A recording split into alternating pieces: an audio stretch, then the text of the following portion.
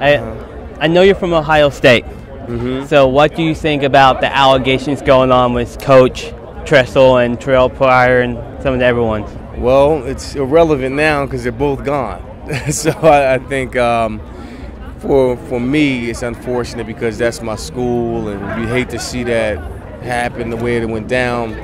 But you know, in the end, you just can't try to beat the system. I mean, it's unfortunate that Coach Tressel had to endure this and make the decisions that he had to make because of the circumstances. But you know, change is inevitable. He had a good run. I don't think this will define him, and I think Ohio State will be fine then.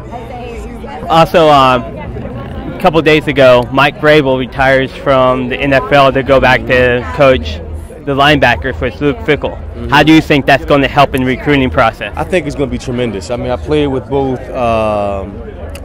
Vrabel and Luke Fickell, and they're both phenomenal players. You know, they were the catalyst of our defense when I was at Ohio State, and we played, had some great teams. So I think it's a great fit. Okay.